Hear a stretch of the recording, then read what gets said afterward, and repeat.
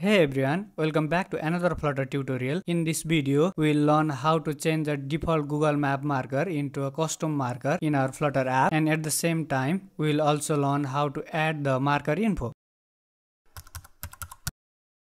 Let's continue the today's video. If you have followed my previous tutorial, you have learned how to integrate a Google Map in Flutter app, both the Android and iOS device. In today's video, we are going to change the default marker to a custom marker, and we have also added the marker info as well that you have already shown is in demo. You are going to change the Google Map marker. I'm hoping that you have already set up the project and add the API key. If you have any problem on this, then you can follow my previous tutorial. I have already instructed how you can create a developer account on Google Map, enable for Google Map on Android and iOS, generate the API key and add this API key in our project. After you have set up this all, continue the today's video for change the default to custom marker in Google Map. Let's enable the zoom and restart the app. You can see this is the area that I have provided in my current location. For a default marker, here is the marker parameter inside the Google Map marker.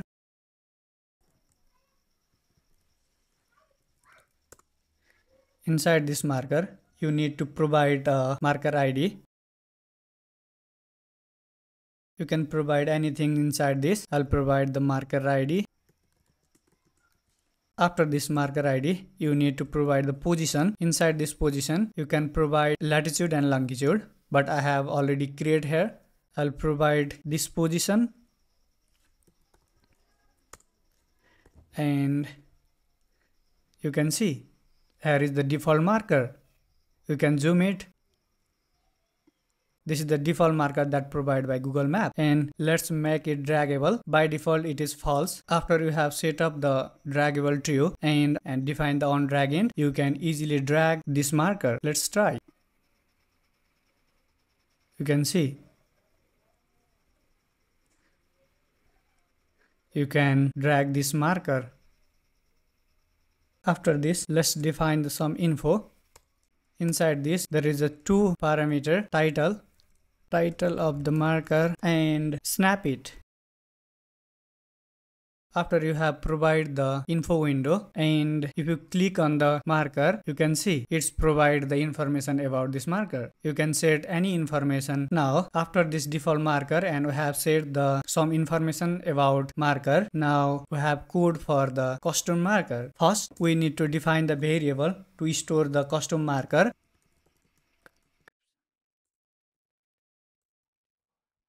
After this variable, we need one function to set a custom marker icon. You can give any name to this function. I'll give the custom marker. Inside this function, here is the bitmap descriptor dot assets. We are going to set the default marker by using the assets. We have stored the image locally and display on it. Here is the image configuration first, and second is we have provided the address of this custom marker. For this image, I have created one folder, asset folder. Inside this asset folder, I have the image. I'll provide the three images, but we have used just one image in this video. You can see this is the image that we have used, and most important things you need to keep in your mind. Image must be the very small. If you have used the 1080 by 1080 image, then you have faced the error. It is unable to display. You have just used the 64 by 64 image or 128 by 128 image. More than this size, you have unable to display it. And we have also defined this image inside the pubspec.yml. And after that, we have defined the address of this image.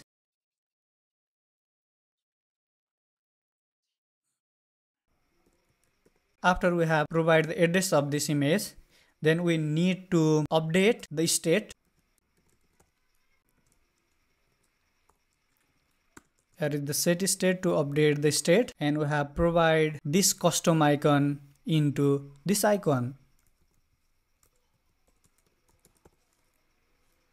That's it. And one last is we need to call the function that says the custom marker. For this, here is the init state. Inside this init state, we have defined the custom marker function. We have completed all the required steps to display the custom marker. Then the last step is we need to define this function. After this info marker, inside the marker icon parameter, we need to define the custom icon. Save it and restart the app. Here you have successfully changed the default marker into a custom marker. You can drag this marker as well. You